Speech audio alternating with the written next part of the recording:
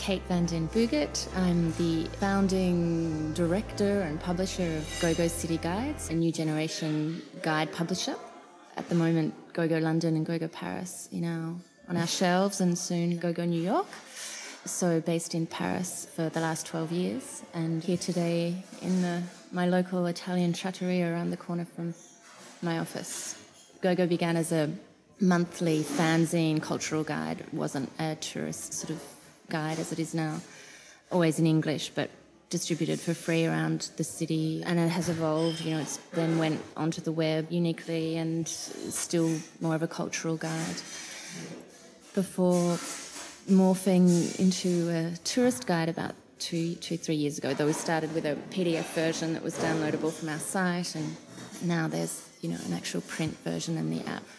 I consider that we're a new generation publisher in that we're very dependent and interested in how this digital age sort of changes the way we share information. We're very active on social media, Twitter, Instagram, Facebook, etc. And our app is updated sort of live. We can update it anytime we want, and it's downloaded into everyone's app around the world. I think that old model that many print guide publishers are still following of kind of closing editorial in January 2012 and the guide is the 2013 guide. That's just not at all a reality for us. We're producing our seasonal guide and we close editorial a couple of weeks before it goes to the printer, and it's print on demand, quite a revolutionary way of printing that allows small independent companies like mine to exist and to publish.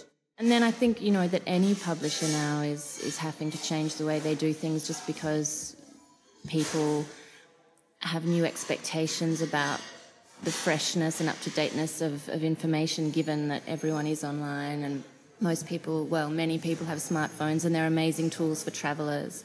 We're trying to keep up with the opportunities that it allows us in terms of getting information out there. The idea with Go-Go City Guides is that it's highly edited. It's about getting down to sort of destination addresses that are exciting to go to, that are emblematic or that are new and buzzing. We have our finger on the pulse. That's kind of house secret, but I guess it's just about being plugged into what's happening, having a network of people, following blogs and Twitter like, everybody else. There's correspondence in each city, so there's someone in London taking care of London. We're developing the New York guide right now, so there's someone in New York. We don't try and do other cities from Paris. I certainly feel deeply Australian in Paris in terms of my work, and I think I attribute it as being what allows or drives my activity, which is just a very deep work ethic, which I think is very Australian and very different to the French attitude to work. I feel that Australians have a great sense of, and I certainly did and do, a sense of a much more flexible social hierarchy in Australia. You can invent yourself, you can have an idea and make it happen. That's really not the case in France, where despite the fact that there's free education and a lot of sort of socialist politics, it's a hugely tough and competitive place with quite strong social hierarchies. So I think a lot of people don't feel a sense of possibility that I, as an Australian, certainly always felt and brought here. The idea that you can have an idea and you can be excited about something and you can just go out and goddamn do it. You just do it. Well, someone that made Go-Go happen was Maurice Schwartz, the sort of pioneering Australian publisher who backed Go-Go way back in the beginning. He certainly took a risk and wanted to support some young entrepreneurial energy, and I'll be eternally grateful, So that was what got Go-Go off the ground. Look, I'm totally going freestyle. I did not come to Go-Go with any business background, culture, family history. I came to it as a naive and fiery, determined young woman with an idea and with a background in publishing. Go-Go wasn't profitable for a very long time, but it's going in the right direction, and I didn't ever come to Go-Go with a kind of business plan. It was more about, I guess, a sort of furious desire to be an independent person. It's a curious society in how it sees entrepreneurs and business people. It's been interesting for me to observe, and I'm still trying to understand it. I don't understand it properly myself, but there's a huge suspicion around money, and any business person who isn't bankrupt seems to be, you know, there's an assumption that they're exploiting people. You know, it's very strange and very, very, very different to Australian or American sort of respect for entrepreneurs and people that make stuff happen and make ideas real, and where there's a sort of, you know, an admiration for people who create things. In France, business is a suspect activity. So I wouldn't sort of go around telling people that I'm a business person or that it's very different.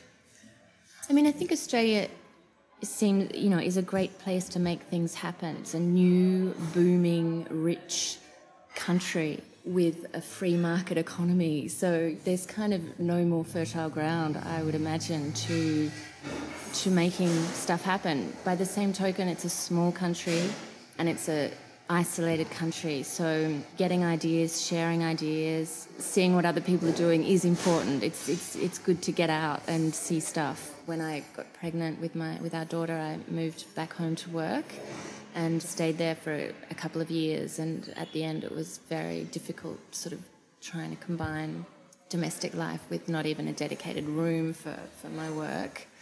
And then we actually bought the office that I'm operating out of now, which is a little former shop on street level, very small, I guess, little space that my husband, who does interiors, redid. And it's a great thing to have a dedicated space for GoGo, and it's very important to have a workspace that's dedicated to your activity, that gives it a sort of physical reality as well. One of the things that drives me is just this deep need for independence, and the flexibility that I have working for myself is so precious and allows me to, you know, be there when I need to be for our daughter, and it's just something I can't imagine negotiating on, that kind of flexibility, yeah, and it's crucial to parenting.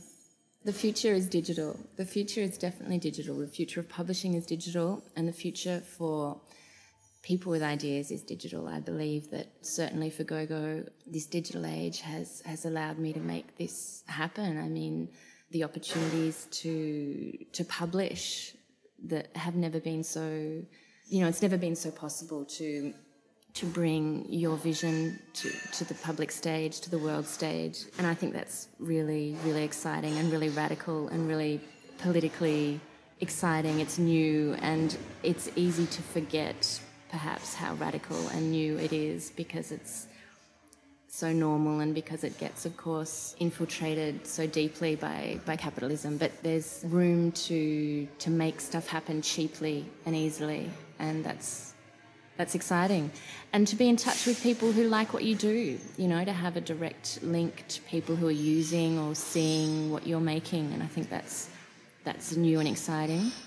So yeah, the future is for GoGo is definitely digital, and that's what's deciding how we go forward.